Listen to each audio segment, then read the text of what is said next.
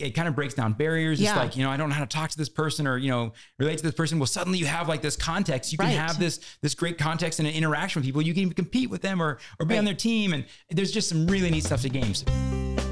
Hey everyone, this is Yvette Hampton. Welcome back to the Schoolhouse Rocked podcast. I am back with Nathan King. We're talking about memorization this week. And if you missed Monday's episode and Wednesday's episode, go back and listen to those because this is a fascinating conversation about the power of memorization.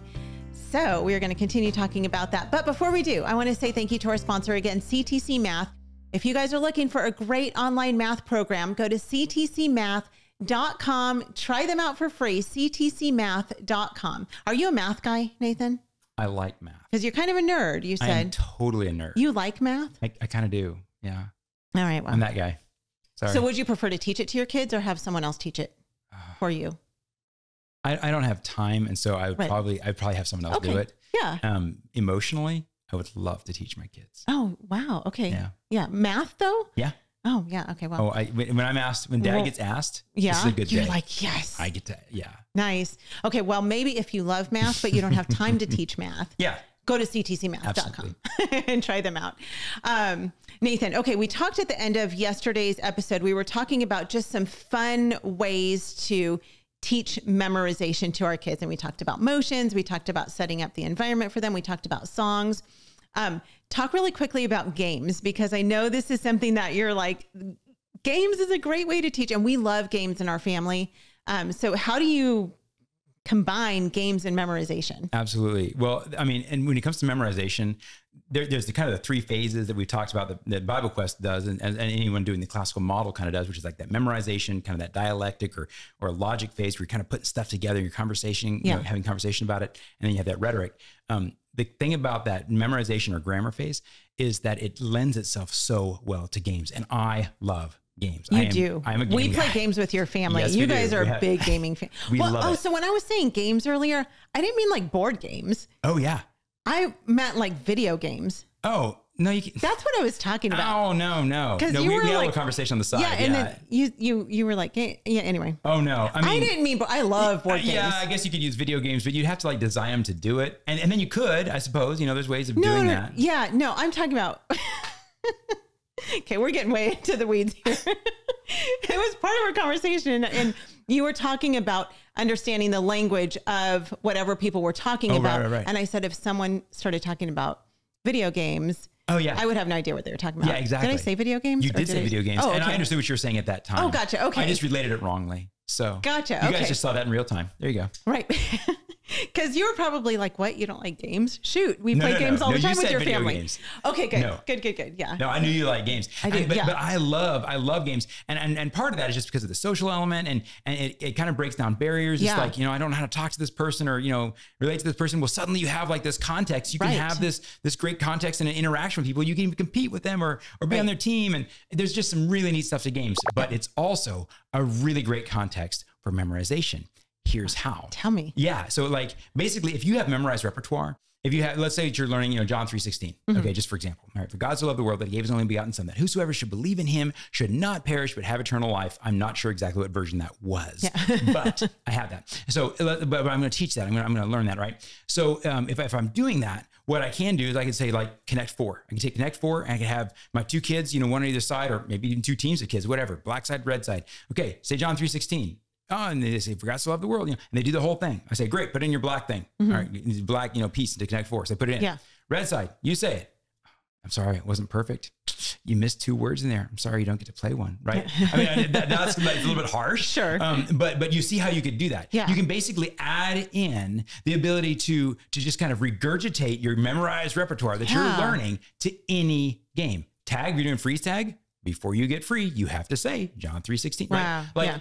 And that's a simple example, but you can literally superimpose any memorized, list or whatever over a game. Yeah. Right. And I'm not just talking about like, trivia games. Sure. I mean, any game, you can kind of superimpose that over it. And maybe there's a few games that wouldn't work for that, but the vast majority will. Yeah. Memorization. I'm thinking even like Candyland, for absolutely. little kids, if they're memorizing something simple, you say the thing that you're supposed to memorize, you get to pull a card and move your piece, I mean, yeah, that's fun. I never have thought about doing it that way. Well, and Melissa, my wife, she even got actually Candyland specifically. She went to like a Goodwill store or something and picked it up for like $1. And then she actually wrote the stuff that she wanted the kids to recite on the cards. And so they had to pick it up and they had to say it before they could use the, pink square or the 2 blue squares or whatever they're doing. Right. And so you can do that with any game. Oh, that's cool. And so and what's really neat about that now with the older kids, a little bit different, but with the younger kids, if you do a new game, you're like, now we're doing a new game. Yeah. They don't even like think about the fact that they're still saying John 3:16. Right. Like they don't think about it. Like it's a totally new experience. It's like,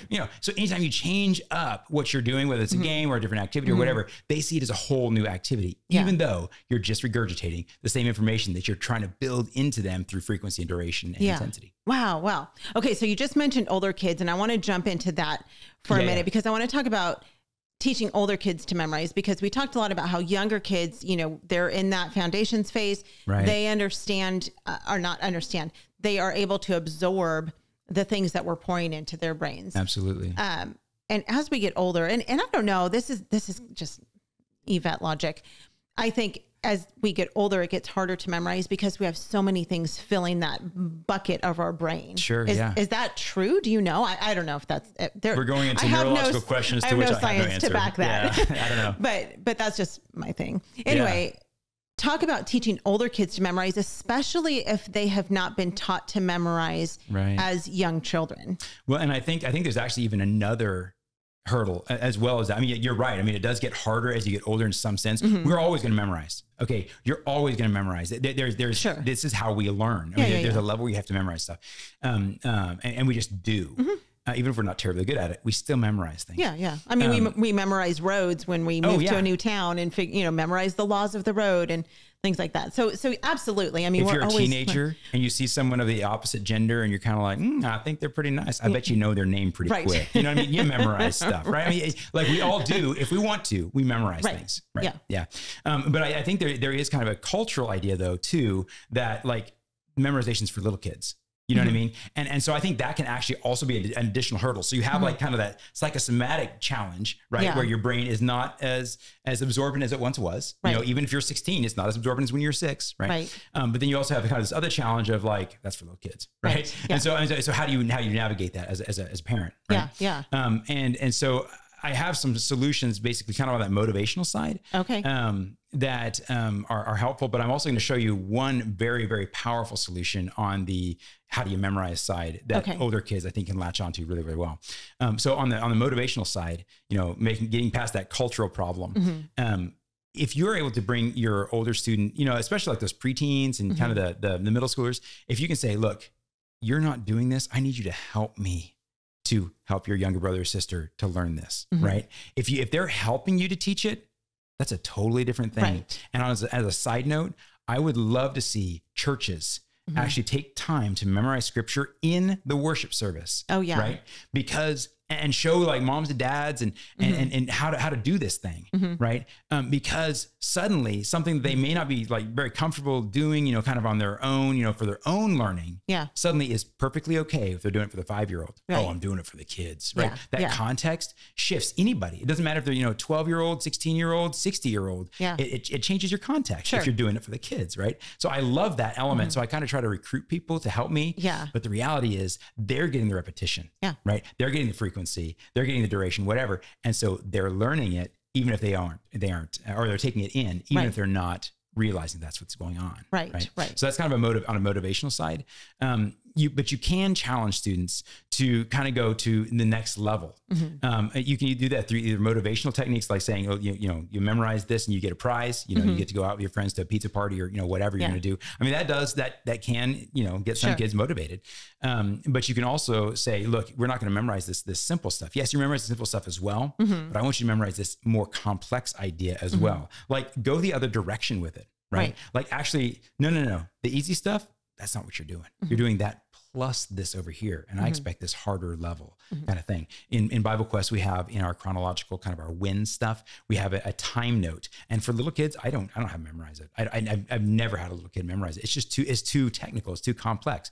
An older kid, if they could like spout back to you when the patriarchal period was, that's kind of awesome. You know what I mean? Like then that's kind of amazing. And that is next level, that they're able to now engage in a higher level of conversation. Right. So I'm going to have them memorize something that's of a higher, value and more complexity.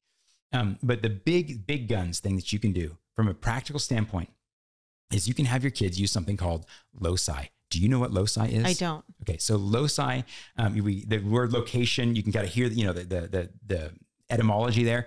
I'm not sure how it exactly got to location, but basically loci is all about making locations in your brain and filling them with valid information that you want to remember. Okay. So like if you kind of close your eyes and you imagine your house, right? So go ahead and close your eyes. Imagine your house. All right. Now we're going to be learning Genesis 1:1. Okay. You're walking into your house. I want you to imagine, do you remember that big room that you have there, that kind of living room area?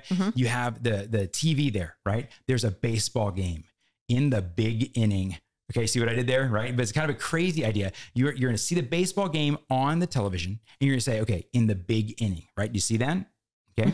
Now we're going to say, God. I'm going to put a Bible just on a little table or something right beside that. Okay, just do that in your mind. Okay. So in the beginning, God, and then right beside the Bible on that same table, put a lump of Play-Doh. All right, created. All right. So let's go through it again. You see those three things. You see the TV, the Bible, and the Play-Doh.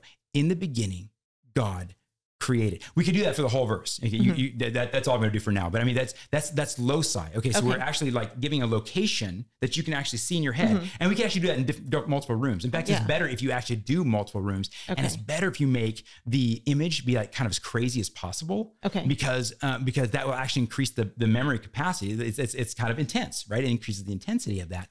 That is how. I don't know. I think it was on maybe Monday's episode. We talked about moonwalking with Einstein. Yeah. Okay. That's how that guy was able to memorize all those cards in 90 seconds. He used loci.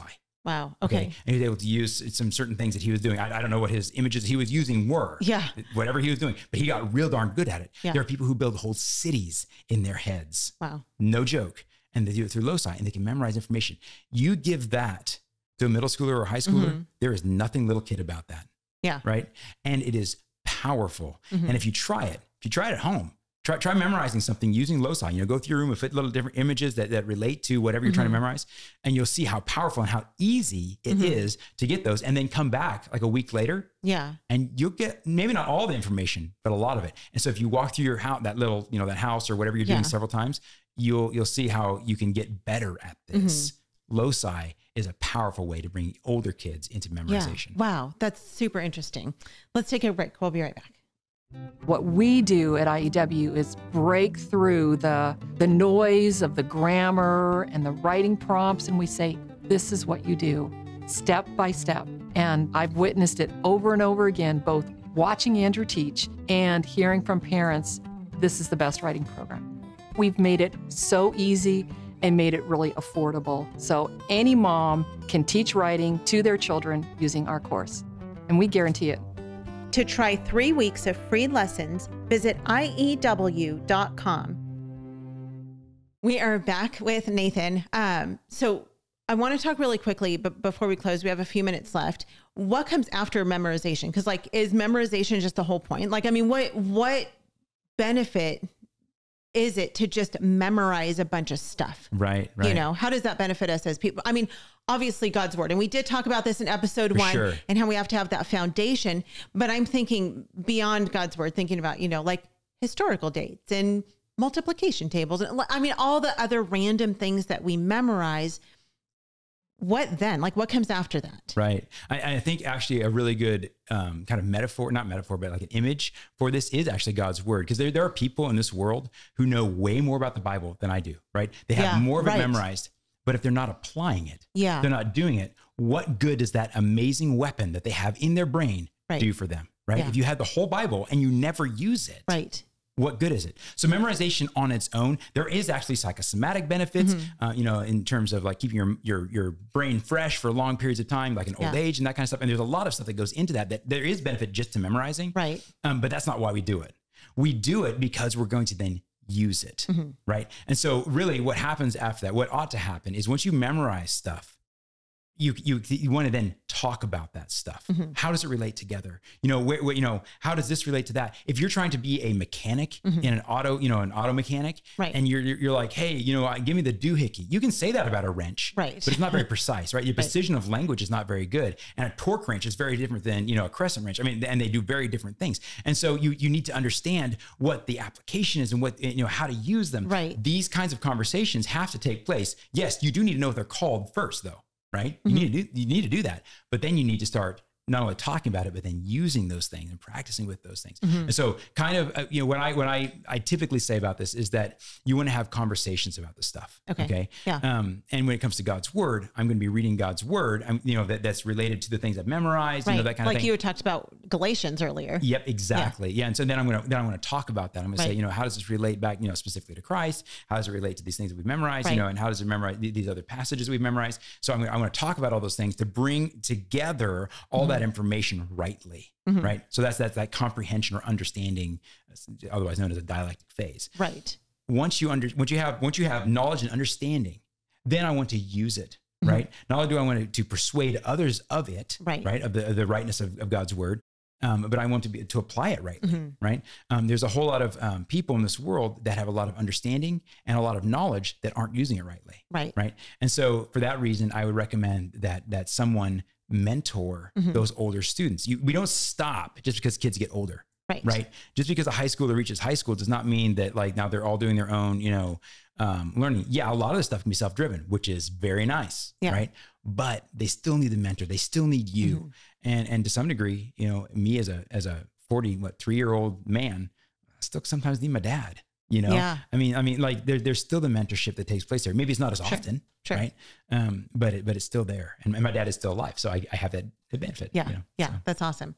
So let's wrap it all up. Just pull all of this together, and what are your final thoughts? So I actually have a verse here that I wrote down, and that is Proverbs 1:7. It says, "The fear of the Lord is the beginning of knowledge. Fools despise wisdom and instruction."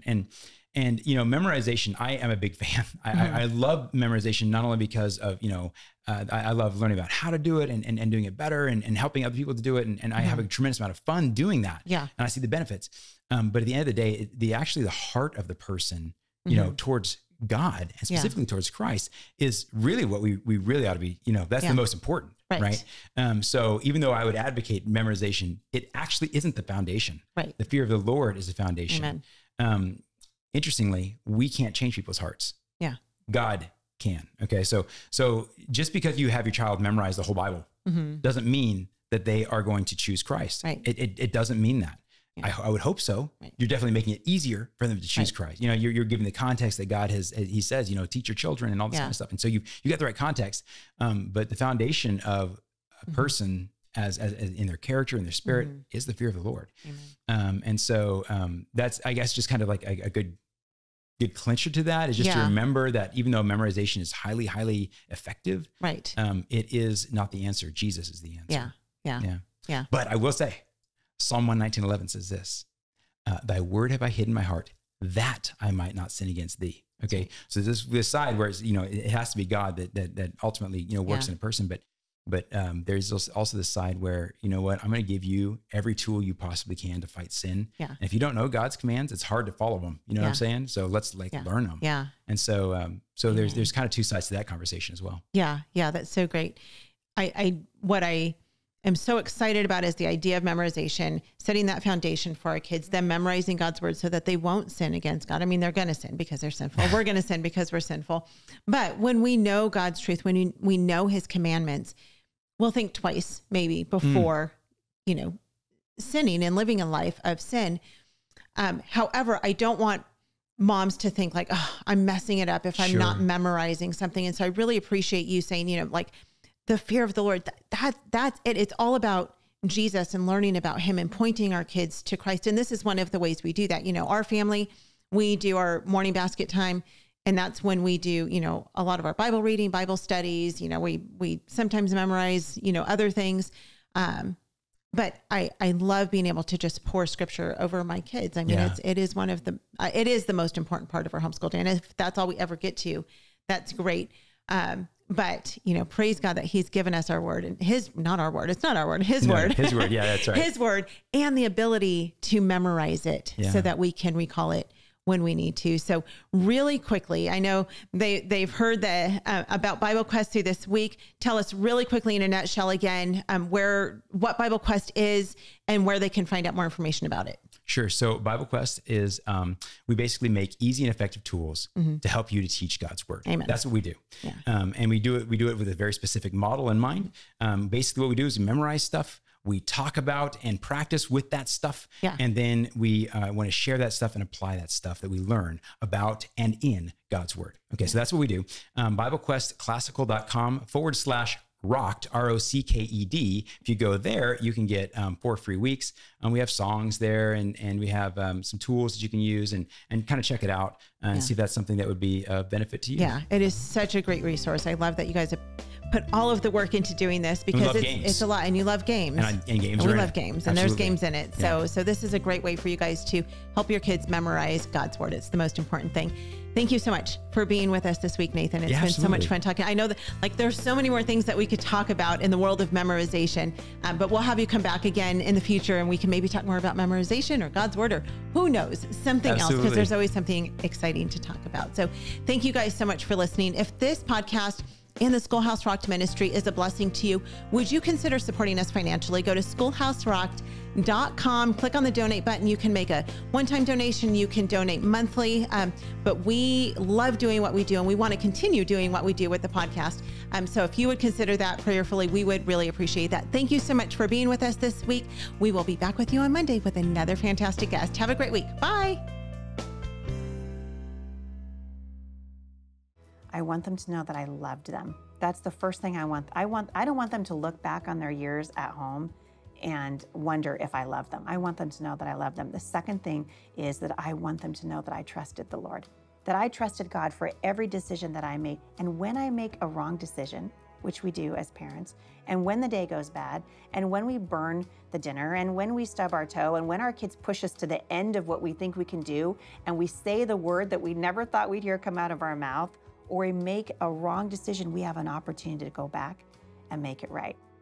And so it doesn't mean that we had perfect days, and I've been homeschooling for 22 years. The laundry's never folded itself. The kids have never come down in the morning and said, "Oh, Mom, we were so happy to see you. We got up early, did some prepositions, did a little math, thought that would bless you." That never happens, right? But what has happened is over the years, through even the hard days and even the days when I thought I can't do this for one more minute, we have been solidifying relationships with our kids. I feel like we have a rich life. We're rich. Amen. We have a depth in our relationship that nothing can take away. We'll have it for the rest of our days.